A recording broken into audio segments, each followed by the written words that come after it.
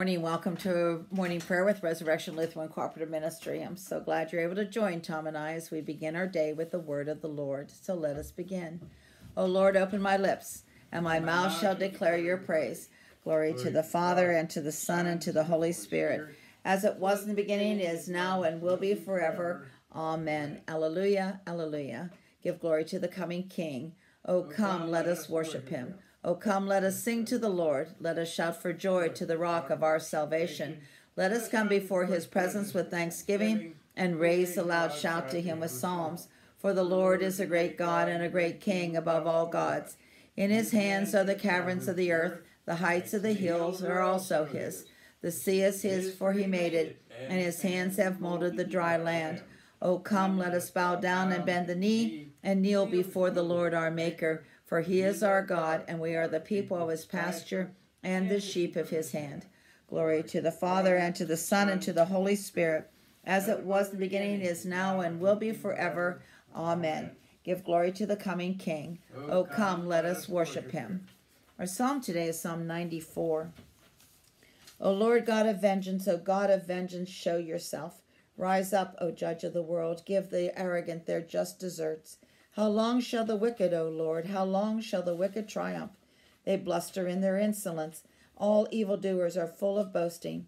They crush your people, O Lord, and afflict your chosen nation. They murder the widow and the stranger and put the orphans to death. Yet they say the Lord does not see. The God of Jacob takes no notice. Consider well, you dullards among the people. When will you fools understand? He that planted the ear, does he not hear? He that formed the eye, does he not see? He who admonishes the nations, will he not punish? He who teaches all the world, has he no knowledge? The Lord knows our human thoughts, how little a puff of wind they are. Happy are they who you instruct, O Lord, whom you teach out of your law, to give them rest in evil days, until a pit is dug for the wicked. For the Lord will not abandon his people, nor will he forsake his own. For judgment will again be just, and all the true heart will follow it. Who rose up for me against the wicked? Who took my part against the evildoers? If the Lord had not come to my help, I should soon have dwelt in the land of silence. As often as I said, my foot has slipped, your love, O Lord, upheld me. When many cares fill my mind, your consolations cheer my soul. Can a corrupt tribunal have any part with you, or one frames evil into law? They conspire against the life of the just and condemn the innocent to death. But the Lord has become my stronghold, and my God the rock of my trust. He will turn their wickedness back upon them and destroy them in their own malice. The Lord our God will destroy them. Let us pray. Lord Jesus, do not abandon your people, nor ignore the power of the enemy against your church. Grant that those who suffer for the sake of justice may find consolation in the cross and be filled with your joy now and forever. Amen.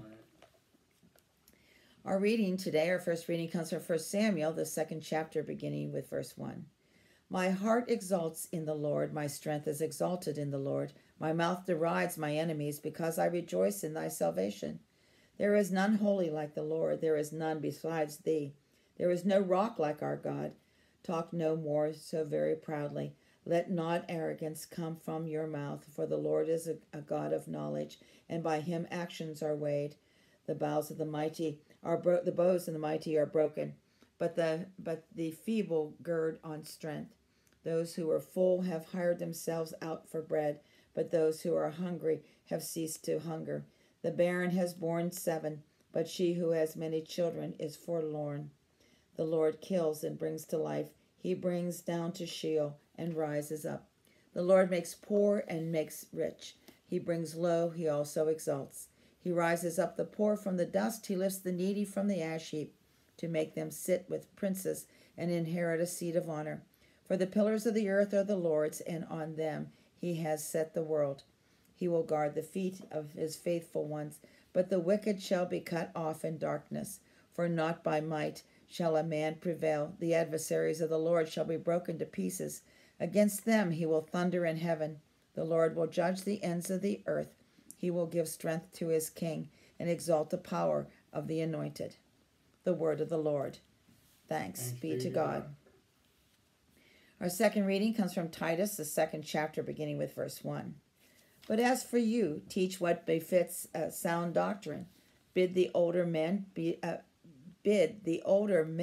temperate, serious, sensible, sound in faith, in love, and in steadfastness. Bid the older women likewise to be reverent in behavior, not to be slanderers or slaves to drink. They are to teach what is good, and to train the young women to love their husbands and children, to be sensible, chaste, domestic, kind, and submissive to their husbands, that the word of God may not be discredited. Likewise, urge the younger men to control themselves. Show yourselves in all respect a model of good deeds, and in your teaching show integrity, gravity, and sound speech that cannot be censored, so that an opponent may be put to shame, having nothing evil to say of us, but slaves to be submissive to their masters, and to give satisfaction in every respect. They are not to be refractory, nor to pilfer, but to show entire and true fidelity, so that in everything they may adorn the doctrine of God, our Savior. The word of the Lord. Thanks be to God. Holy Gospel comes from Luke, the first chapter. In the 6th month, the angel Gabriel was sent from God to a city of Galilee named Nazareth, to a virgin betrothed to a man whose name was Joseph, of the house of David, and the virgin's name was Mary. And he came to her and said, Hail, O favored one, the Lord is with you. But she was greatly troubled at the saying, and considered in her mind what sort of greeting this might be. And the angel said to her, Do not be afraid, Mary, for you have found favor with God. And behold, you will conceive in your womb and bear a son, and you shall call his name Jesus.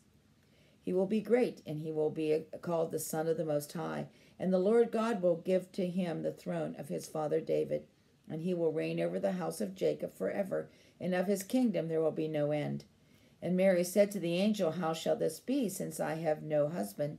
And the angel said to her, The Holy Spirit will come upon you, and the power of the Most High will overshadow you.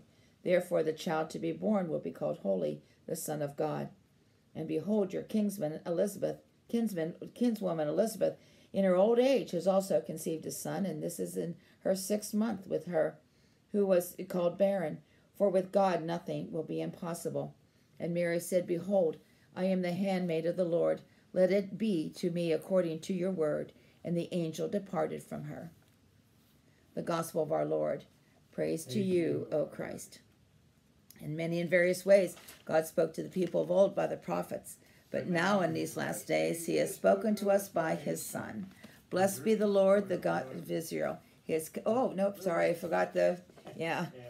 Fear not, Mary, you have found favor with the Lord. Behold, you shall conceive and bear a son. Alleluia. I already read that in the scripture today in the gospel. Blessed be the Lord, the God of Israel. He has come to his people and set them free. He has raised up for us a mighty Savior, born of the house of his servant David. Through his holy prophets he promised of old that he would save us from our enemies, from the hands of all who hate us. He promised to show mercy to our fathers and to remember his holy covenant.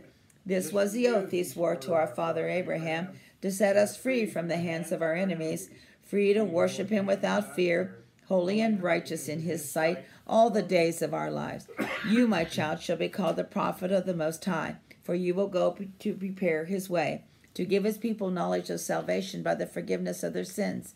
In the tender compassion of our God, the dawn from on high shall break upon us, to shine on those who dwell in darkness and the shadow of death, and to guide our feet into the way of peace. Glory to the Father, and to the Son, and to the Holy Spirit, as it was in the beginning, is now, and will be forever. Amen. Fear not, Mary, you have found favor with the Lord. Behold, you shall conceive and bear a son. Alleluia. Let us pray. Father, you show the world the splendor of your glory in the coming of Christ, born of the Virgin. Give us true faith and love to celebrate the mystery of God made man. We ask this through our Lord Jesus Christ, your Son, who lives and reigns with you in the Holy Spirit, one God, forever and ever. Amen. O Lord Almighty and everlasting God, you have brought us in safety to this new day. Preserve us with your mighty power, that we might not fall into sin nor be overcome in adversity. And in all that we do, direct us to the fulfilling of your purpose. Through Jesus' name we pray. Amen. Amen. And Lord, remember us in your kingdom and teach us to pray. Our Father, who art in heaven, hallowed be thy name. Thy kingdom come, thy will be done on earth as it is in heaven. Give us this day our daily bread, and forgive us our trespasses as we forgive those who trespass against us. And lead us not into temptation, but deliver us from evil. For thine is the kingdom, and the power, and the glory, forever and ever. Amen. Let us bless the Lord. Thanks be to God. The Lord Almighty bless us and direct our days and our deeds in his peace. Amen. Well, thank you so much for joining Tom and I on this Tuesday morning. I hope you have a safe and blessed day, and I hope to see you tomorrow. God bless you, and bye-bye.